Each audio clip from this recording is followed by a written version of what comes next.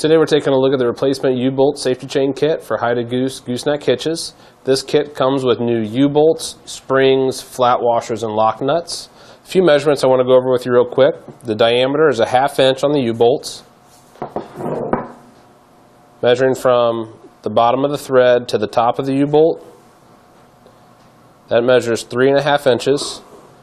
From the bottom of this portion here to the bottom of the threads is about 3 inches.